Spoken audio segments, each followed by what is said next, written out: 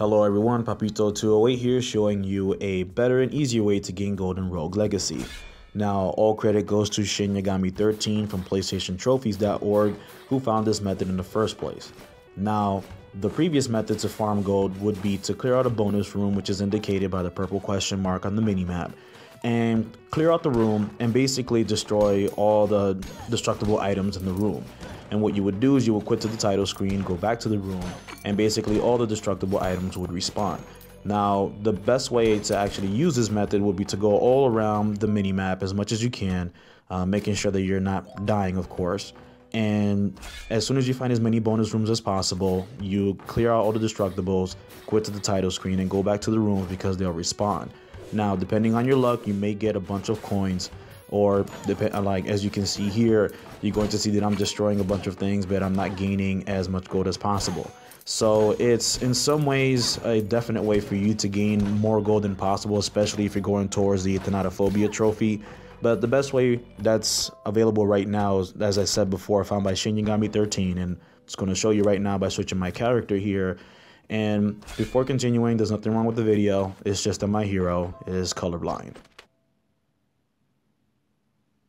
Anywho, so basically this method, what you do is you explore the castle until you find yourself a bonus room with the mini games that allow you to throw knives to 10 targets. And as soon as you hit the target, you basically gain the value that's awarded to you on the screen. So it starts off with a value of 10 and maximum value of 80, since there are, I believe, 8 targets. So what you do here is you hit as many targets as you can, but the key thing is to not use up all your knives or make sure you leave one target standing. The reason being is that since this is a bonus room, this allows you to quit to the title screen and come right back into the room so you can restart the game and gain more loot as possible.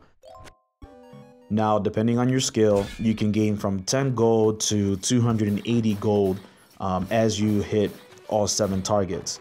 Now, and with the barrels that you've just seen me hit, you have the opportunity to gain 30 gold. So in total, you have the opportunity to gain 40 to 310 gold per run.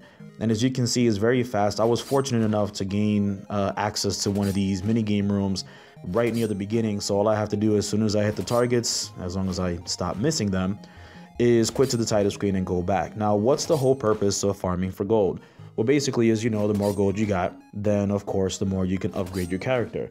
And with the Thanatophobia trophy, the whole purpose is, well, to gain the Thanatophobia trophy, you have to go through the game without using an architect and complete it by dying 15 times or less. And of course, as challenging as this game is, you want to take advantage of either as many glitches or as many methods as possible to make the game easier on you, especially if you already ran through all the remixed bosses and such, and the only trophy you have left is this one. So as you can see, this is what, my 3rd attempt now, and I'm about to gain another 280 or 300 gold coins, and you can keep farming as much as you want.